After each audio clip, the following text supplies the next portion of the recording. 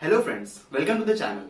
It has been always seen that though people calculate the shear force and bending moment values correctly, they mess up with the shear force and bending moment diagram. They are often in confusion कि inclined line आएगा, straight line आएगा, curve आएगा and etc. etc. I am sure that this video will remove all your confusions. So let us begin. Now let us brush up with the basics of types of loading. There are 4 types. The first one is a simply supported beam, in which the 2 reactions act at both the ends and one load acts at the center or anywhere in the span of the beam. The second one is the uniformly distributed load, in which the load intensity remains constant throughout the beam. The third one is the uniformly varying load, in which the load intensity varies throughout the beam. They are of 2 types. The first one, in which the load intensity decreases from a certain value to 0, and the second one, in which the load intensity increases from 0 to a certain value. In order to understand the shear force and bending moment diagrams correctly, we just need to memorize the 2 basic equations. And these basic equations, which I call it as golden equation, are W is equal to dV by dx and V is equal to dm by dx, where W is the load intensity measured in kilonewton per meter, V is the shear force measured in kilonewton, and m is the bending moment measured in kilonewton meter. We will be learning more about these equations when we consider the examples. Let us consider an example. In this example, an UDL of load intensity 5 kN per meter is running over a span of 4 meter. The support reactions can be calculated easily by constructing an FBD and using the 2 basic equations of equilibrium, that is, summation Fy is equal to 0 and moment at any one of these points equal to 0. The support reactions turn out to be 10 kN and 10 kN both. Now, let us come to our main area of interest. We have to construct the shear force diagram for the same. For this, we use our traditional method. Consider a point which is just to the left of A. At this point, as there is no point load acting, so the shear force at a point which is just to the left of A is equal to 0. While the shear force at a point which is just to the right of A is equal to plus 10 kN, as a point load of 10 is acting over there. Consider a point which is just to the left of B. The total shear force at this point will be equal to 10 for this reaction minus 20 because of the UDL is equal to minus 10 kN. Also, the shear force at a point which is just to the right of B is equal to 0.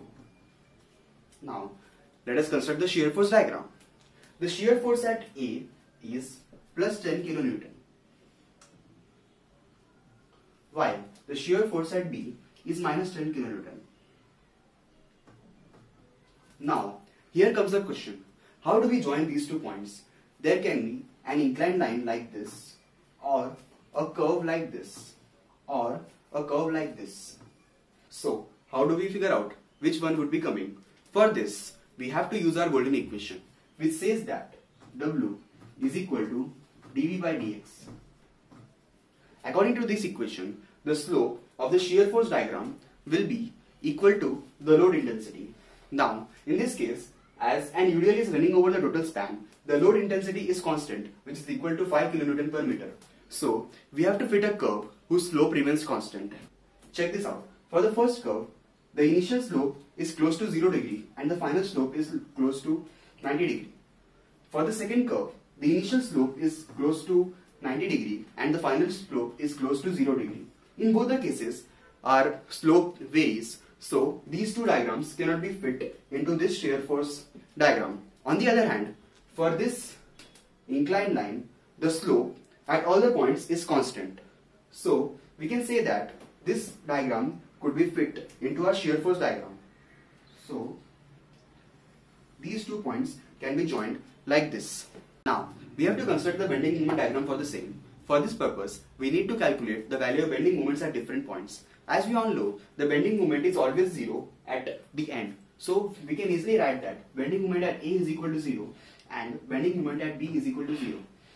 We also know that the bending moment is maximum at the point at which the shear force becomes 0. So we have to calculate the bending moment at point P, which can be calculated as 10 into 2.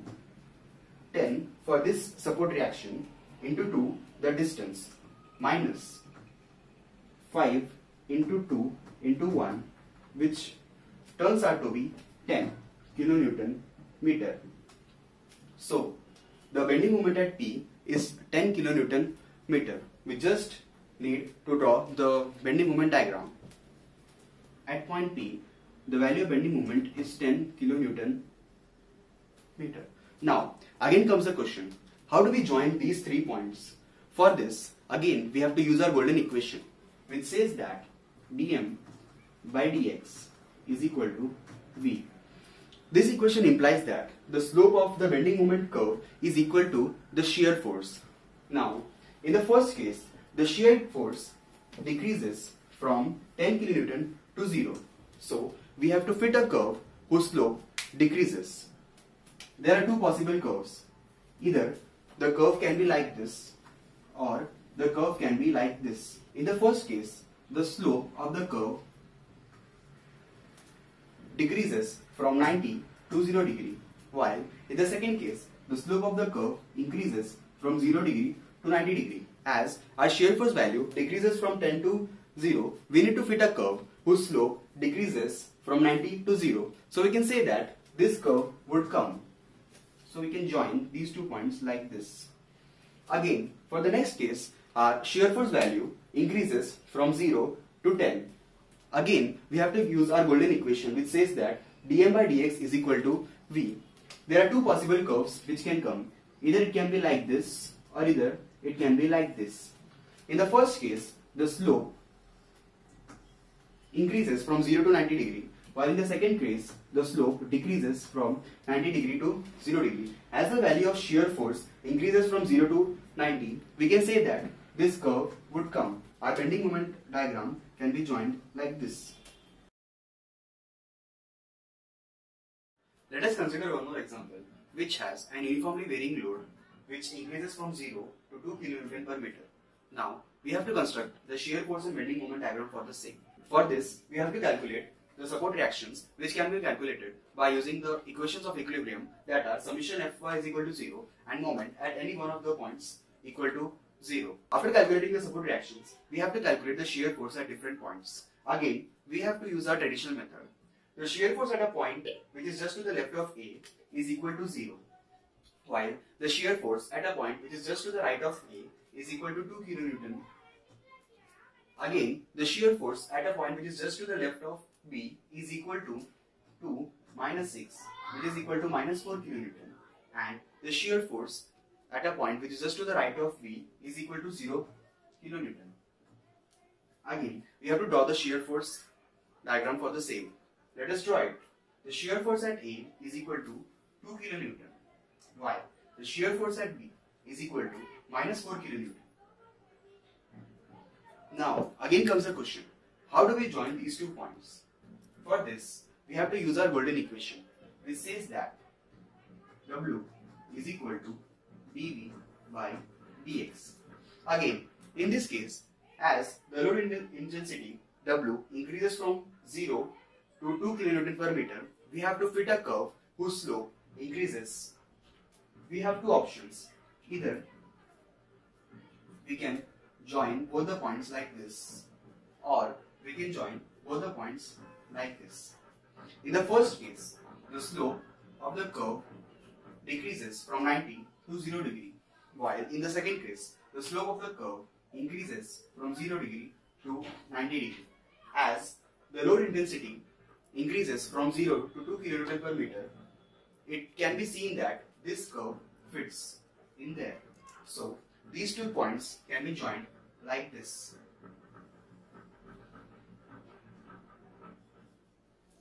The point at which the shear force becomes 0 is at a distance of L upon root 3 from point A, which turns out to be 3.46 meter.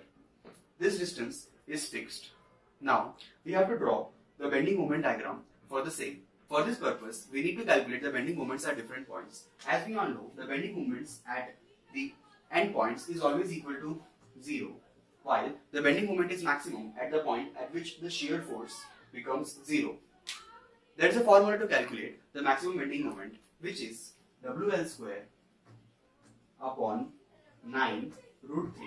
After substituting all the values, this value turns out to be 4.61 kilonewton meter. So we know that the bending moment at point P is nothing but plus 4.61 kilonewton meter. Now we just have to join all the 3 points. Again, here comes a question. How to join these 3 points? Again, we have to use our golden equation, which says that dm by dx is equal to v. This means the slope of the bending moment curve is equal to the shear force.